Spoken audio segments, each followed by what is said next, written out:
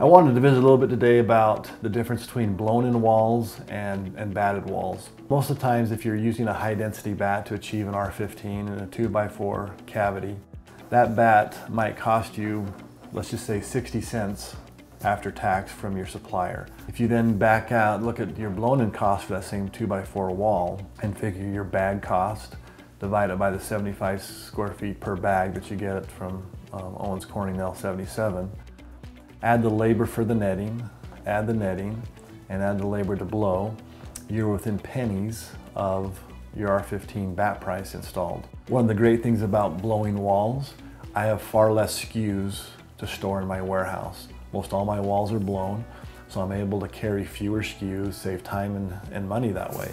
I have stacks of the material that I use. I use less space in my warehouse.